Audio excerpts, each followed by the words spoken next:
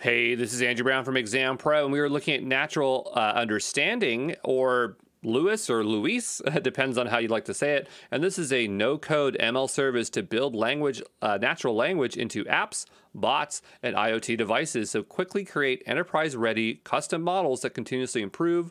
So Lewis, I'm going to just call it Lewis because that's what I prefer, is accessed via its own isolate domain at lewis.ai, and it utilizes NLP and NLU. So NLU is the ability to perform or ability to transform a linguistic statement to a representation that enables you to understand your users naturally, and it is intended to focus on intention and extraction. Okay, so where the users want, or sorry, what the users want and what the users are talking about. So the Lewis application is composed of a schema, and this schema is auto-generated for you when you use the Lewis AI web interface. So you definitely aren't going to be writing this by hand, but it just helps to see what's kind of in there. If you do have some programmatic skills, you can make better use of the service than just the web interface.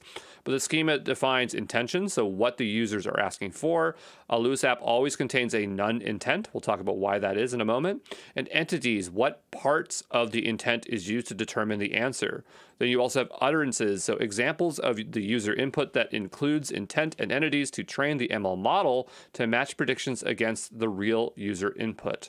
So an intent requires one or more example utterance for training, and it is recommended to have 15 to 30 example utterances. To explicitly train to ignore an utterance, you use the none intent. So intent classifies user utterances, and entities extract data from utterances. So hopefully that understands. I always get this stuff mixed up. It always takes me a bit of time to understand. There is more than just these things. There's like features and other things, but for the AI 900, we don't need to go that deep, okay?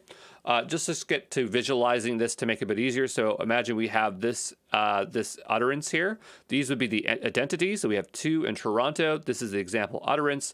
And then the idea is that you'd have the intent. And the intent, and if you look at this keyword here, this really helps, where it says classify, that's what it is. It's a classification of this example utterance. And that's how the ML model is going to learn, okay?